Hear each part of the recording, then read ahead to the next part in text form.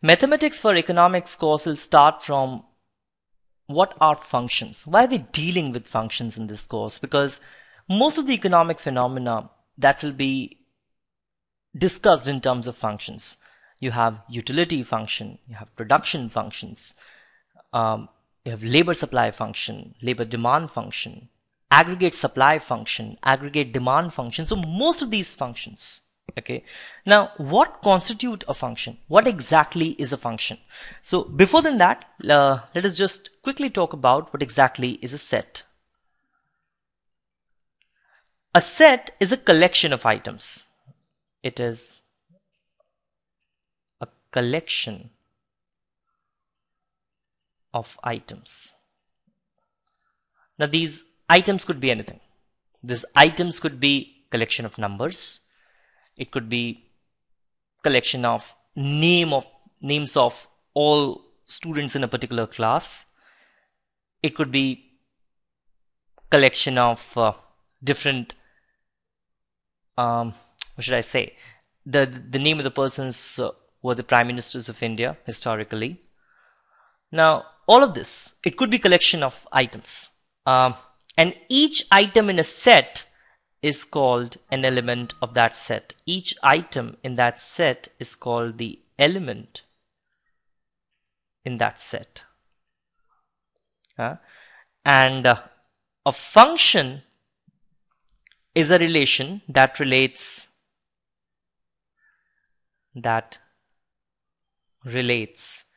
elements of one set, elements of one set to the single element of other set, to the single element of other set. This earlier set is basically domain of the function, and this is the range. What exactly are these? I'll let you know in some time. For example, a set could be something like this. Okay, that is 1, 2, 3, 4, 5, and so on. So this is what? This is a set of natural numbers. Set of natural numbers. Other is 1, 4, 9, 16, 25, and so on. This could be this is the set of perfect squares of natural numbers.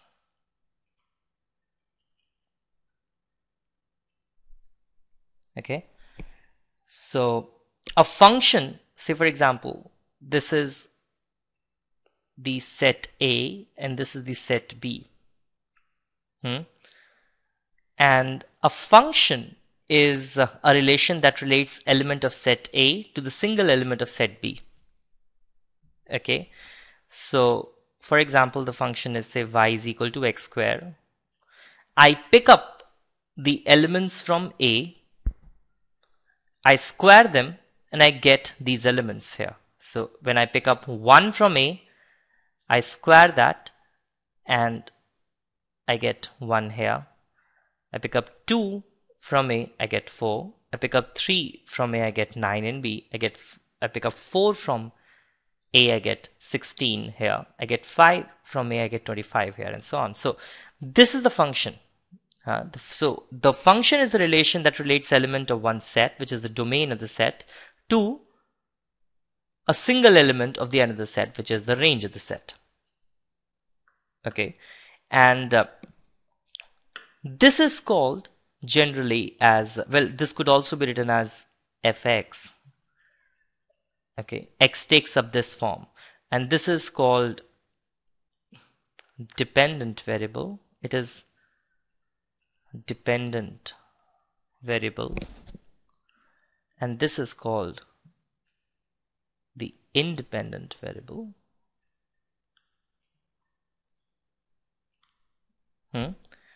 So dependent variable because it depends on the value of x here. So for example, in case if x has the value of 1, if x is equal to 1, then y would be equal to 1.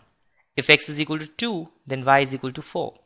It just depends on, y depends on the value of x. That's the reason it is a dependent variable. Function like this, y is equal to fx, these are called the univariate functions. They depend only on one variable, univariate functions. While if you have the function such as y is equal to fxz or something, so since this y depends on two variables, it becomes multivariate function. Later in the course, we'll be talking about univariate calculus and multivariate calculus also. So let's talk about function a little more. Let's get deeper into the definition here. So a function is, so how do you write this? An equation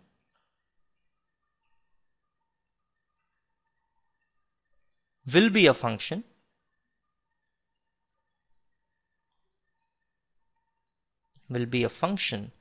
if for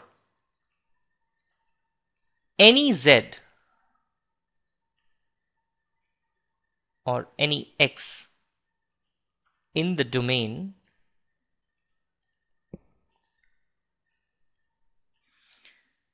the equation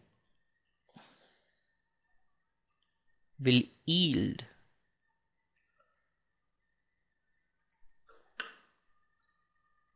only single value, will yield only one value of y.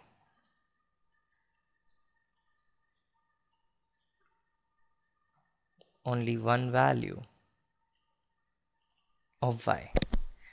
So let's take up two examples here. One is y is equal to x square.